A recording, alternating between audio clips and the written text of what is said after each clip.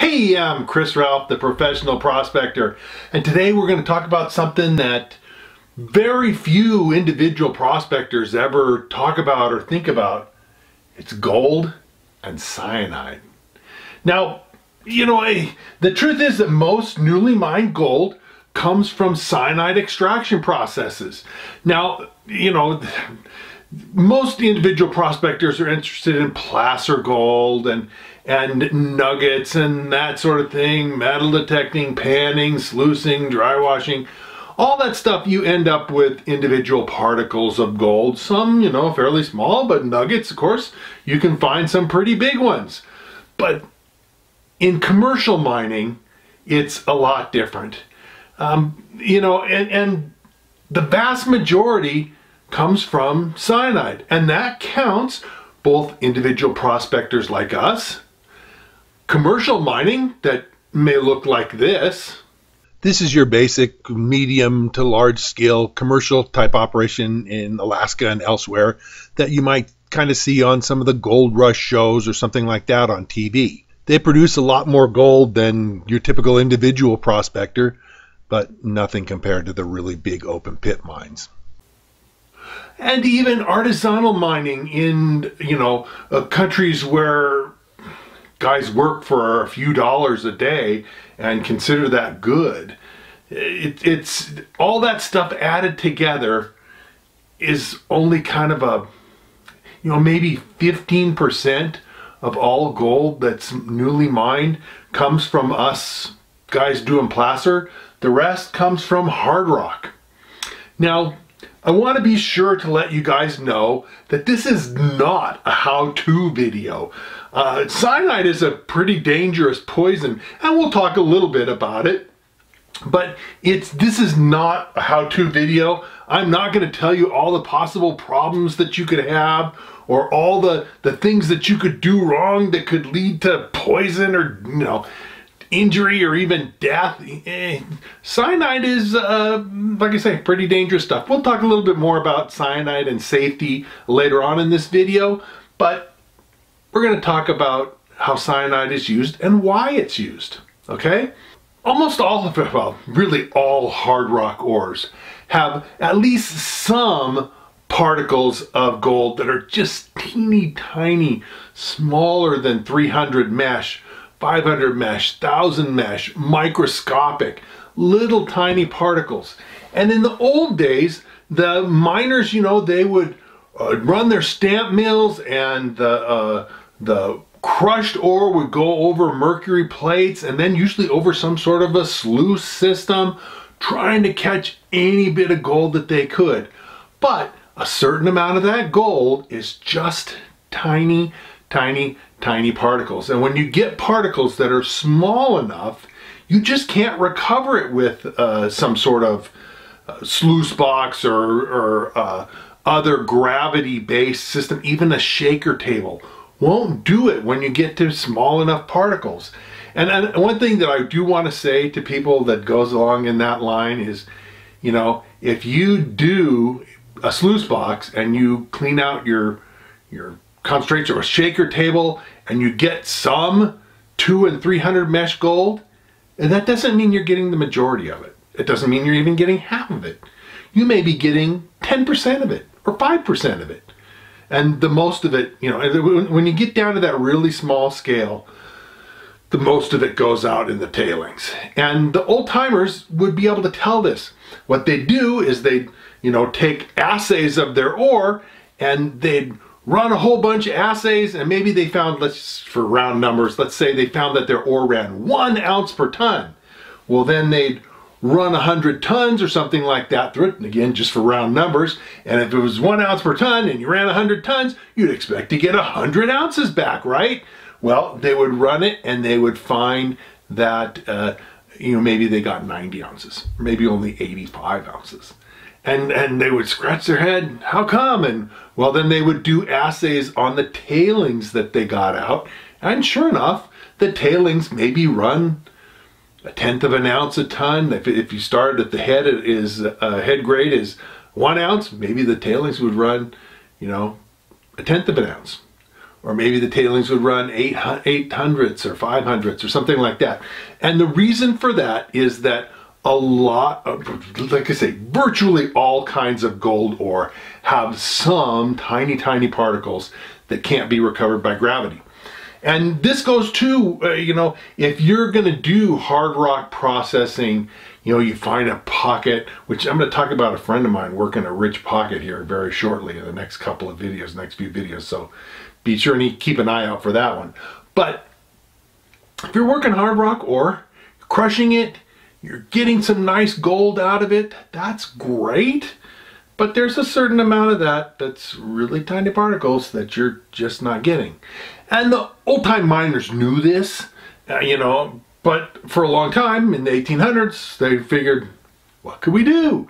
You know, we knew that, oh, that there's these little tiny particles in there, but how do we get them? And then the truth is that in modern times, geologists have discovered huge ore bodies of this really tiny gold that the old timers couldn't work. A lot of it can't even be panned. One of the things that's Nevada, where I'm from, is famous for is the Carlin type gold deposits. And in these deposits, the gold is microscopic. Literally, the vast majority of the gold you can't see with your eyeball. And so, you know, you need a microscope.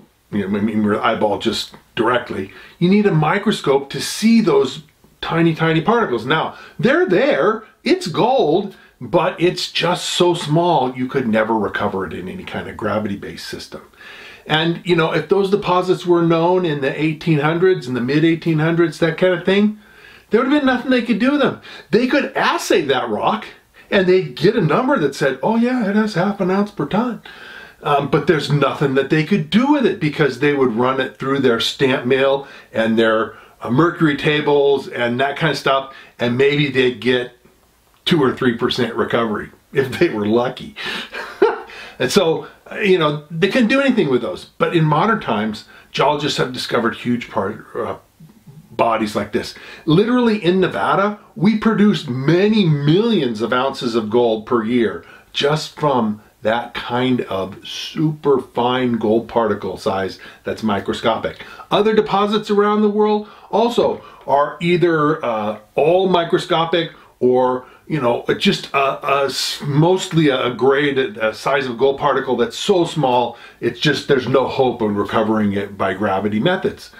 So the old-time miners looked for some sort of thing. They wanted, you know, something that could get those tiny particles. And really, logically, the way to get those tiny particles is to dissolve them and then recover them out of the liquid.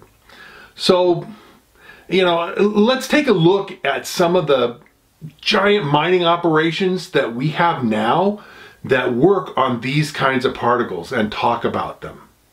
These are huge mines with giant equipment that process huge amounts of rock every day. And most of them mine 10,000, 20,000, even up to 50,000 tons of ore a day. It's a huge amount of rock and a very large operation. They employ large amounts of big equipment, scoops that may have 20 to 30 tons per scoop of the digging device, and trucks that may handle 50 to 250 or even more tons just in a single truckload. And the mines themselves are gigantic. They take up large parts of mountain ranges. And the whole key to this type of operation is that they handle huge amounts of rock very quickly and at very low cost. They move things and they sort and treat and do it at a low cost. Here's an example of some of this Carlin type gold ore from Nevada. Now, it doesn't look like much of anything, and honestly, if I was out hiking around and I saw a rock that looked like this, I wouldn't blink twice. But this rock has $175 to $200 a ton of gold in it.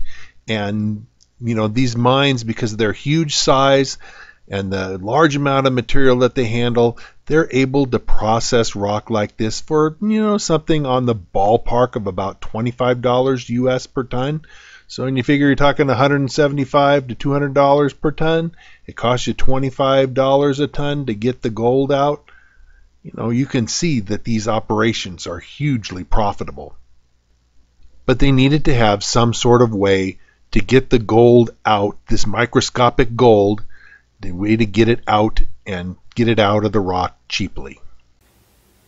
So with an operation like those, that produce millions of ounces these days in modern times, you need a cheap, stable, chemical that can easily dissolve gold, but doesn't dissolve a whole lot of other stuff that you don't want. All right?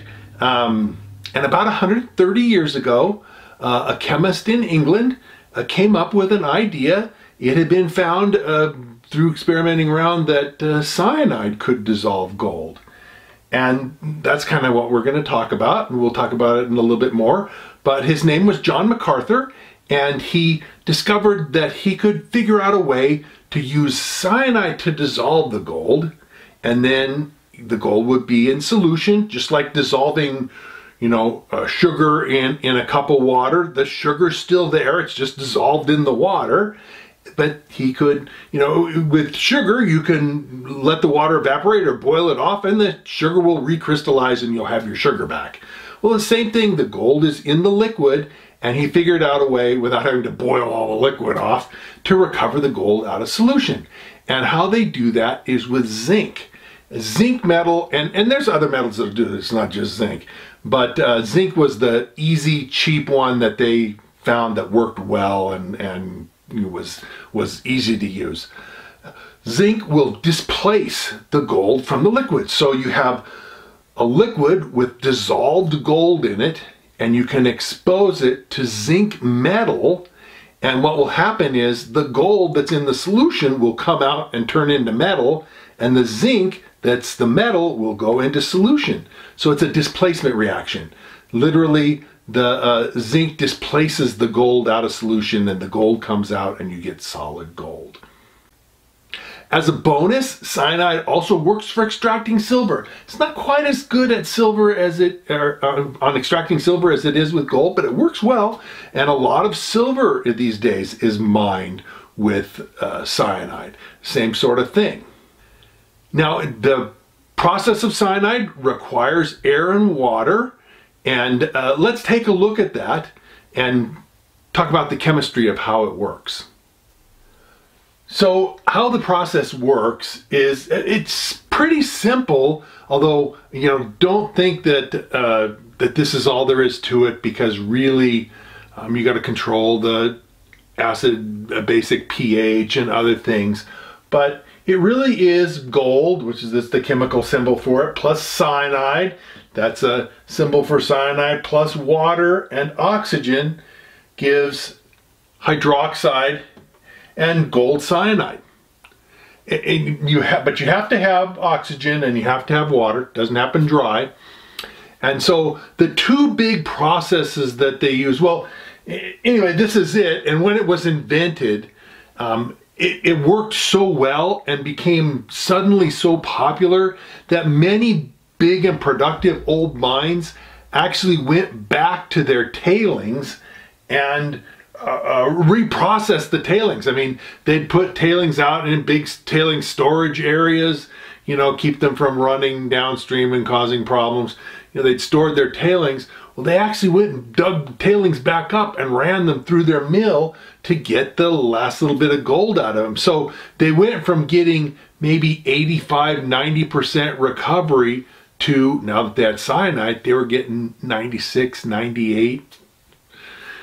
Pretty good recovery. And that's how they got, and so they had all those tailings out there that might have 1/10 of an ounce or something like that, but they didn't have to mine them. They didn't have to do anything. All they had to do was haul them back to the mill, screen them, and run them back through the process again with the new cyanide process. So it was very profitable, and after a certain point, sometime around the turn of the century, maybe a little before, basically everybody that was doing any significant scale mining, whether you were talking little guys, working by themselves, or one or two guys, that didn't happen this way. But in larger scale mines, everybody converted to cyanide because it was so economic and so beneficial. So let's talk about how they processed the ore. So the ore would be crushed just like it was in stamp mills in the early days. They still used stamp mills in the turn of the century, 120 plus years ago.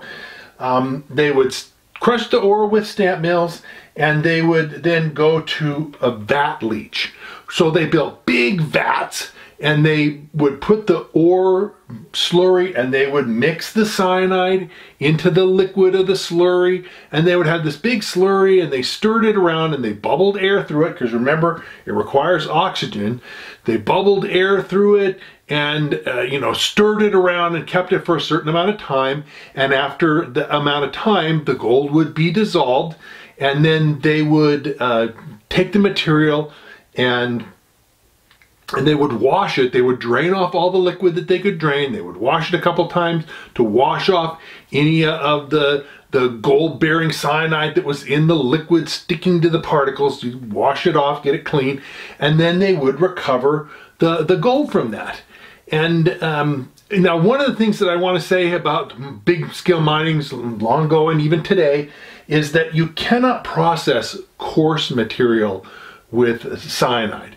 And that's why many mines have some sort of a coarse run material. So they would run it through a table or a sluice box or some other way of recovering any coarse gold that was in the ore, and then the finer gold that wasn't recovered in the coarse gravity processing, that would be treated by cyanide. So why can't you process big coarse gold through? Will coarse gold not dissolve like this? Yeah, it dissolves like this. It goes through the same process, but the problem is this is a process that works at reasonable speed with 300 mesh, 500 mesh. The cutoff is around 150 mesh. If it's 150 mesh, you can dissolve it within a couple of days. But if you start talking about gold that's, half a gram or a gram, nuggety gold, it could take years and years and years to dissolve big pieces like that. So it just doesn't dissolve real fast unless the particle's tiny. If the particle's tiny, dissolves fast. The particles are big, it takes forever to dissolve them. So many mines will have a process that they do a gravimetric to get out all the coarse gold, and then cyanide to get the fine particles of gold. So I mentioned vat leaching, and that was really the method of using cyanide until sometime in the 1960s. It was actually invented by some scientists here in Nevada. They invented a process called heap leaching. Let me show you a couple of heap leaches. Now here's a picture of a large heap leach in Nevada. It's not the yellow flat area in the foreground, and it's not the darker hills in the background, but you can see the light colored area in the midground that looks like it's layers, one layer on top of another. They're as big as hills, but that's a heap leach where they've stacked up rock and they're leaching gold and silver out of the rock. Again, you see the light colored area out in the midground. This is a huge area that they've laid plastic underneath, and they're going to sprinkle cyanide on top of it. This is another giant heap leach. You can see they're huge. I mean, these are mountains. And remember I told you that the geologists had discovered these gigantic deposits of low grade ore, most of which was really fine gold. And what they did was literally do a process like this. Let me show you the process of how a heap leach works. So this diagram shows that the heap underneath where it says geomembrane layer, that's basically a thick sheet of plastic that is impervious, so whatever liquids come down to that will drain off of it. You can see it's put on a small slope so that the liquid drains off into, here they have it green and labeled pregnant solution. But the lifts of ore are stacked up on each other, one on top of the next, and they'll build the first layer and then sprinkle cyanide on that, and then when they've got most of the gold and or silver out of it, they'll build the next lift and sprinkle cyanide on that and build the next lift up and the next lift up and so on and so forth. And that way they literally leach this type of thing for years, and it can grow to be several hundred feet high. It's basically a hill in and of itself. And heap leaching is probably the simplest version. Now, with either vat leaching or heap leaching, you end up with a gold-bearing solution, right? You have liquid water with dissolved gold in it, right? And in order to recover the gold, you've got to get the gold out of the liquid and into your hand, into a bar or something. So there's two main extraction methods that are used today for recovering gold out of the solution. One is activated carbon. And what will happen is, if you have the right kind of carbon, and they make especially carbon for this purpose, you have the right kind of carbon particles, you can run a gold-bearing, this gold cyanide solution through the bed of, and usually when they do this, they have big giant beds of these bits of carbon. The bed may have tons of carbon in it, but they're little particles. They're little, pea size and smaller. And they're not dust, they're not sand, but they're, something on the order of 4 to 8 to maybe at most 10 mesh, and that kind of size. And the gold solution will just go through this bed of carbon, and what happens is the gold cyanide has a tendency to be captured on the carbon. The carbon just kind of sucks it in and grabs it like a magnet. Now, it can only load up so much. There is a point where, you keep loading gold on, loading gold on, loading gold onto the carbon, but you still don't have a bar, right? You still don't have an actual bit of gold that you can do something with. So what happens after that is you now have a bunch of carbon, tons of carbon with many ounces of gold loaded onto it, and they will strip then the gold off the carbon, and there's a process for doing that. And so you end up, when they strip it, you end up with a solution that's much richer. You may have had their gold dissolved into 50,000 gallons of water, 100,000 gallons of water, and a huge amount. You concentrated that on the carbon, and then when they strip it off, you might have the same amount of gold in 50 or 100 gallons of liquid. So the gold has a much higher concentration of, the liquid has a much higher concentration of gold in it, and they use a process called electrowinning, and it's basically like a plating process.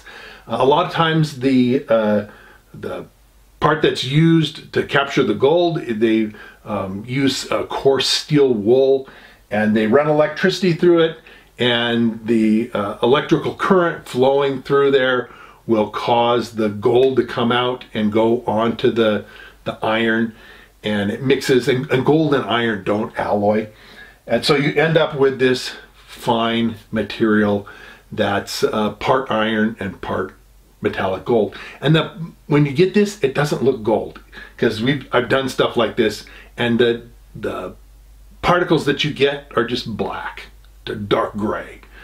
The other process that they use is called Merrill-Crowe, and Merrill-Crowe is more like what Mr. McArthur came up with, the zinc dust.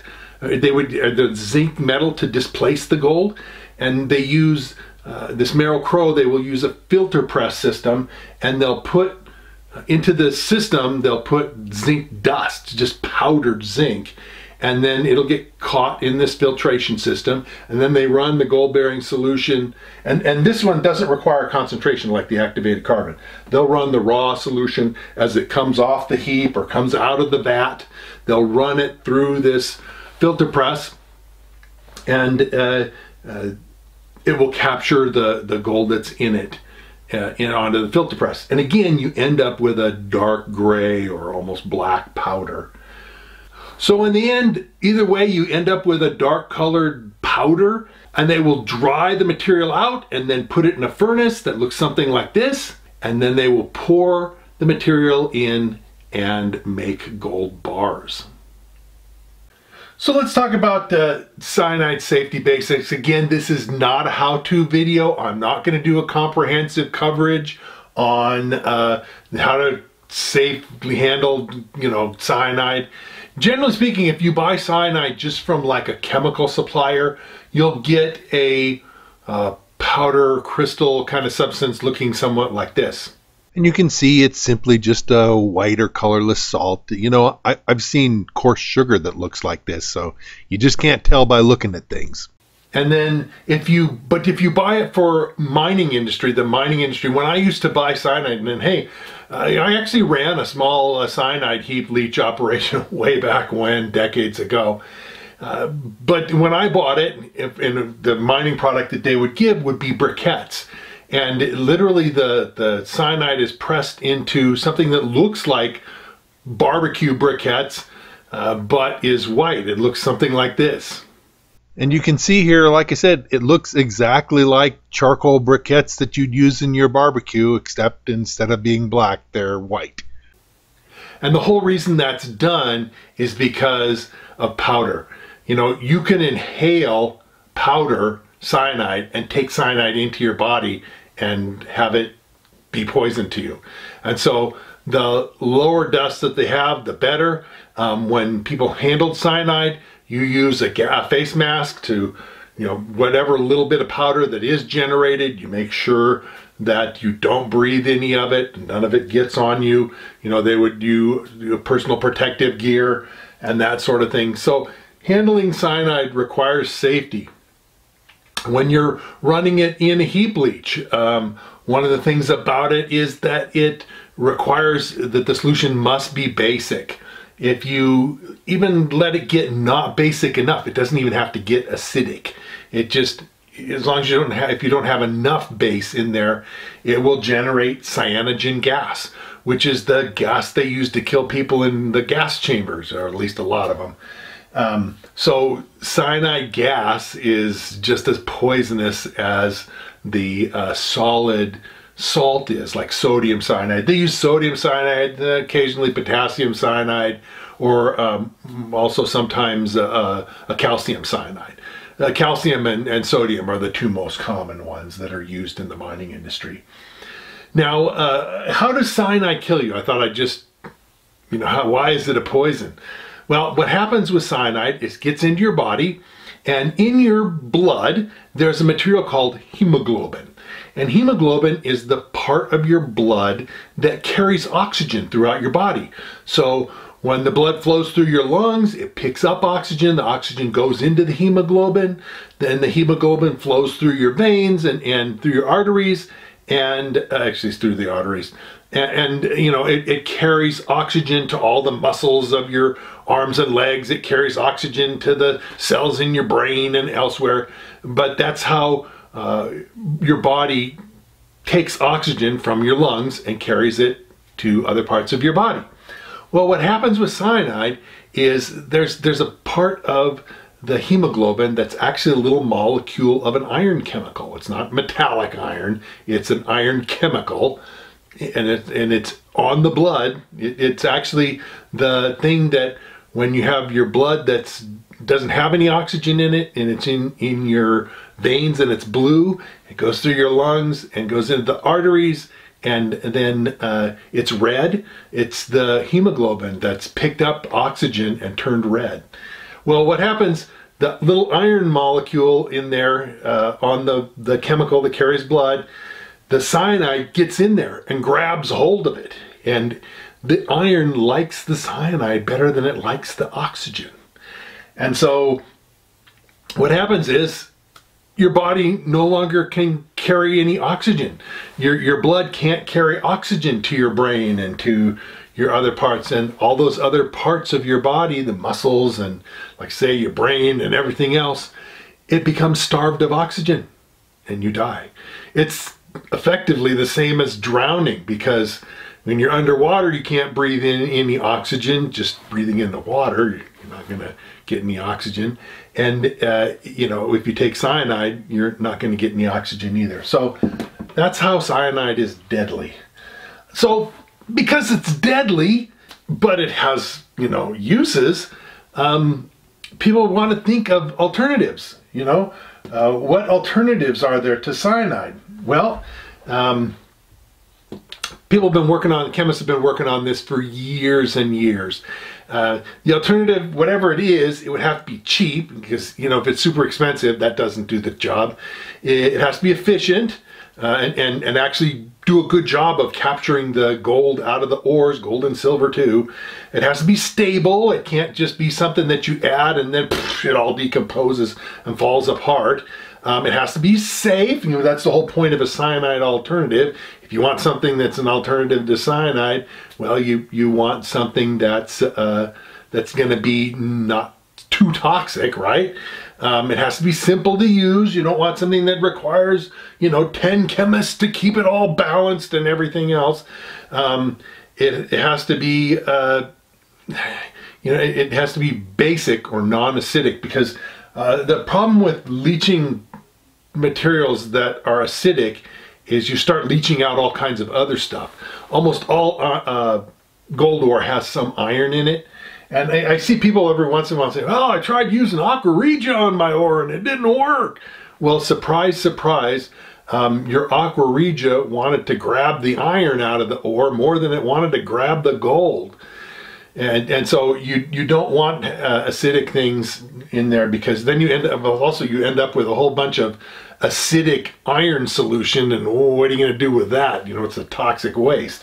So by using basic chemicals, then we're talking about acid versus base, you do a lot better job. So that's what you have to find for a cyanide alternative.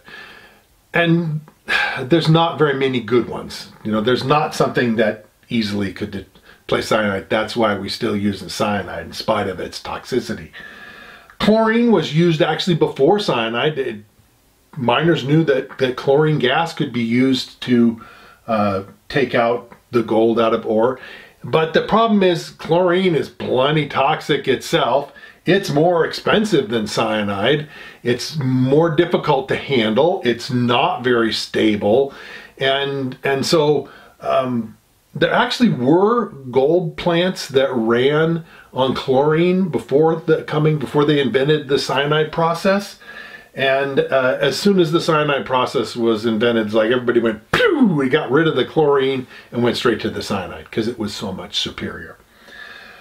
The closest thing that chemists have come up with as an alternative to cyanide is thiosulfate. And it's actually used in a few places as an alternative to cyanide to leach gold. There are some things in ores that destroy cyanide, that react with cyanide. So if you have some mineral in your ore and you put cyanide to try and leach the gold, and you have this cyanide destroying mineral, it just destroys the cyanide, and then you don't have any cyanide to get the gold. And usually there's a lot bigger volume of this cyanide destroying mineral than there is of the other. So they have to come up in places where there's no, you can't use cyanide because for whatever reason the chemistry of your ore doesn't work.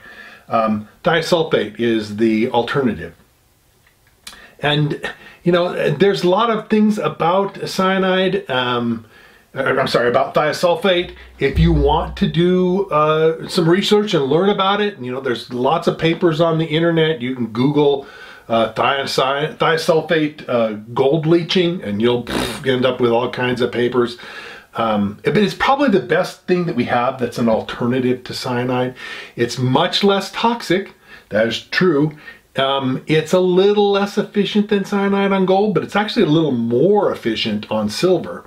So depending on what your ore is, the nature of your ore, thiosulfate might be interesting. If you ever see things where they advertise clean leaching of gold, and it's almost always a thiosulfate based solution. So it has its downside. It's not super stable. Thiosulfate is easily decomposed. It requires a special oxygenating chemical. So you remember with cyanide, it's air and water. The oxygen in the air will oxidize the gold with cyanide and produce a gold solution. With thiosulfate, it doesn't work that way. And you need something, usually they add a little bit of copper, a very small amount of copper to the to the mix, and the copper, actually the copper reacts with air and is able to oxidize the gold. So there's stabilizers and other things like that to try and keep it from decomposing. It also has to be kept basic. But, you know, there are, like I say, things that use it. There's a number of safe leach products that are out there, and basically all of them are using thiosulfate.